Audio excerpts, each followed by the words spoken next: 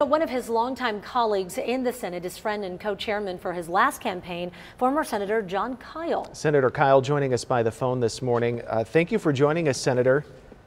Well, good morning. It's good to be with you, even on this sad occasion, to remember my friend and colleague, John McCain. Well, I just wanted to ask you, we see so many tributes pouring in, even the folks just lining I-17 last night with those American flags. Yeah. Such an impressive sight. What are your thoughts on just this outpouring of support? Well, it really is amazing. One of the TV station people told me that they had received a bunch of phone calls to the TV station expressing condolences. People just want to reach out and to, in some way, recognize this great man and to do it in their own individual ways. I think it's remarkable, and it's wonderful that they would do that. I think one of the nice things that has been coming out about this is so much of people across the aisles who maybe he had fights with, in politics, but they still had that respect for him to come out and know, hey, no matter what, if we disagree, this man was a hero. His service will always be remembered. I mean, how do you remember him? You obviously had a bit of a closer relationship. Was he funny behind the scenes? Was he a bit of a spitfire, we hear?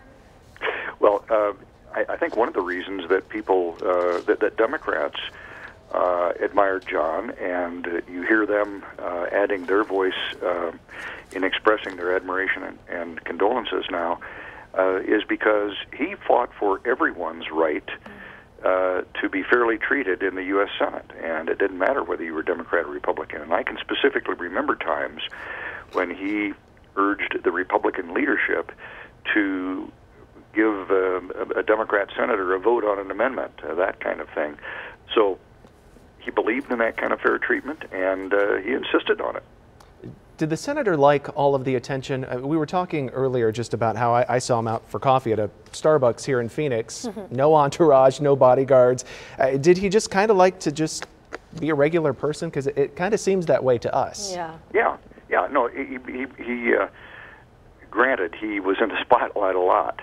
But all of us who've served like our kind of private time too, and yet, walking through an airport with him, for example, was quite an experience.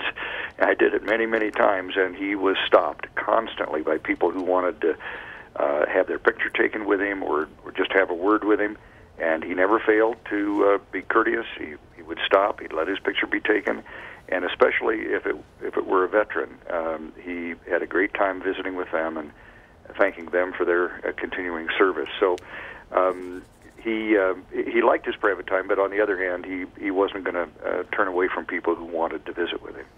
Well, Senator Jon Kyl, we really appreciate you taking the time to speak with us here. I think it's very clear that politics, but also the country and maybe even the world is going to be just a little bit worse off without him. I feel he really was a champion of people, their rights, and of course, you knowing him very well, you know that was near and dear to his heart. Yes. And we appreciate all of the work that he did, and we appreciate you for being with us this morning. Thank you very much. It was a very positive influence. Thank you, Senator.